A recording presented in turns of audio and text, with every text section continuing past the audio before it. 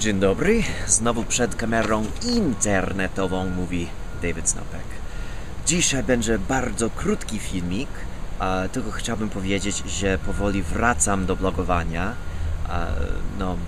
Przez cały czas byłem aktywny na forum Bibliobirda, opowiadałem na komentarze, e-maile w miarę mojej możliwości, ale również wkrótce będzie parę nowych filmików. W weekend właśnie nagrałem materiały na 2 filmiki na temat USA. Również mam plan na filmik i artykuł na temat nauki języków. To najprawdopodobniej będzie następny, ale żaden nie jest skończony, więc zobaczymy. Nagrywam teraz właśnie za naszym nowym mieszkaniem. Bardzo dużo się zdarzyło od mojego ostatniego filmiku. Między innymi przeprowadziliśmy się do nowego mieszkania. Teraz mieszkamy właśnie nad rzeką Milwaukee. To wspaniałe mieszkanie. Może nagram filmik o nim.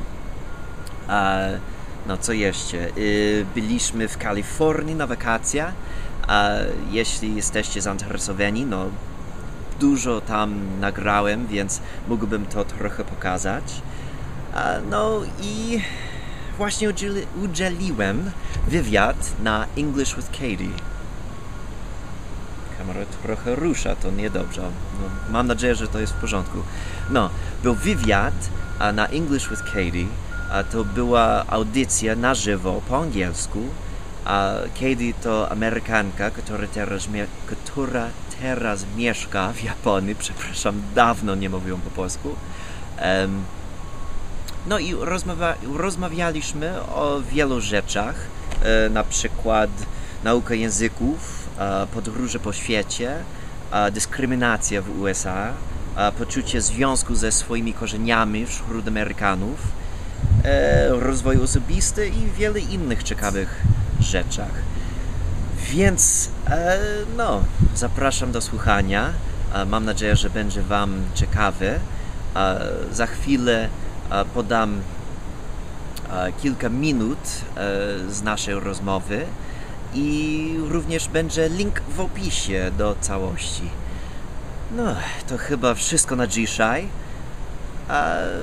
Do następnego razu. Cześć! And then what's a typical day like for you? Well, my life is really chaotic. I'm a freelance software developer. I also have a couple of online projects and online businesses I do. I could be doing anything. Today is a very unusual day. I'm doing this interview with you this morning. At noon, I'm having a conversation in English on bibliobird.com, noon my time, so that's 4 hours from now, just with my fans and the users on Bibliobird to allow them to practice their English. And then at 6 p.m. in the evening, I'm giving a presentation about business and software development. So it's a very lots of meetings, lots of interesting things today. Some days I'm, just sitting at my computer writing code. Other days I'm, in meetings with clients. It could be anything. That's great.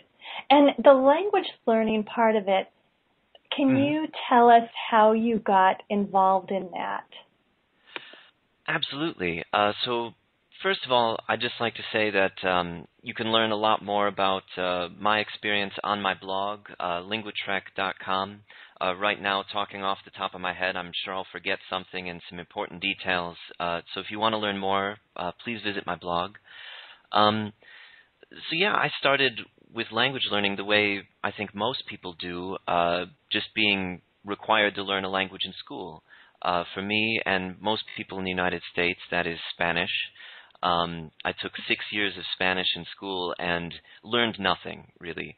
I did everything the teacher said, even got pretty good grades, but at the end of it, I really don't speak any Spanish.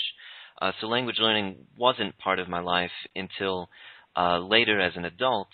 I made a couple of friends from Belarus, Russian speakers who had immigrated to the United States, and they were planning a trip back to Belarus and to Russia and invited me to go with them.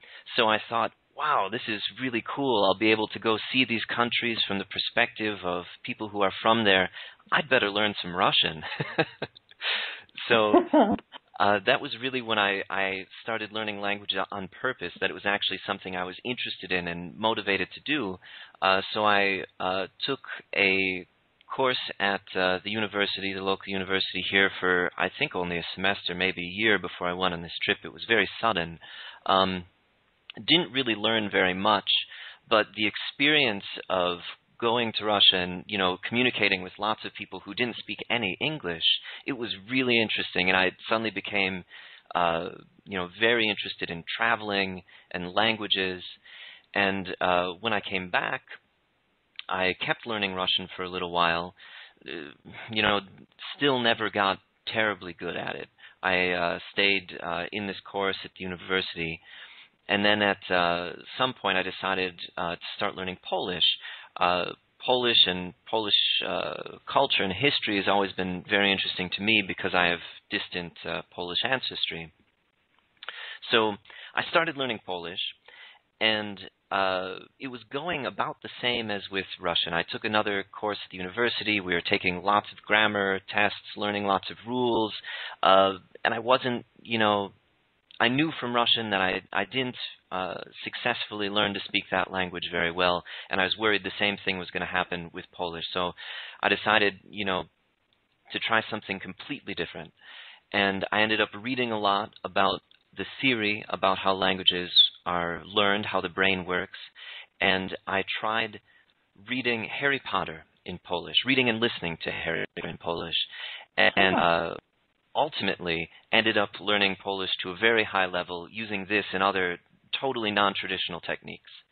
So my blog, and I wrote an ebook about my experience and about language learning, is all trying to tell people, you know, how languages are learned and give some advice and some tips and some non-traditional techniques about how you can learn a language on your own and hopefully be successful, unlike how many people are unsuccessful in traditional courses in school.